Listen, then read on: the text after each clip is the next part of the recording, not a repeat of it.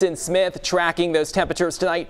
Jason, colder tonight than last night. It looks that way. The wind chill may not be as bad, but the actual air temperatures are going to be bone chilling cold tonight. Here's what we're tracking. Already down to 34 in Mobile, 38 in Pensacola. The winds are lighter, but we do have a wind chill of 30 degrees right now in Mobile. If we look around Mobile County, we're already below freezing, and that also includes parts of Baldwin County. Lillian and Foley at 32, 32 in Dawes, 31 in Wilmer, and up near Calvert at 31 degrees. So it is cold, even all the way down into South Baldwin County at the beach. Temperature in the upper 30s. We've got a hard freeze warning in effect for all the areas shaded in the purple color here. That includes the inland sections of Okaloosa County, Santa Rosa County, also Escambia, Conecuh, Monroe, Clark, and Washington counties, as well as Jackson County in our area. This is for temperatures down around 20 degrees tonight. Now, if you get closer to the coast in Mobile County and Baldwin County,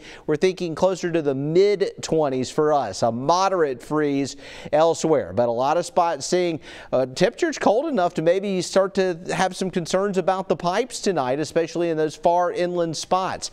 Looking around the region, it's clear. We're not seeing any trouble, and we do have a little bit of a moderating trend with our temperatures as we head into the second part of the Christmas holiday weekend.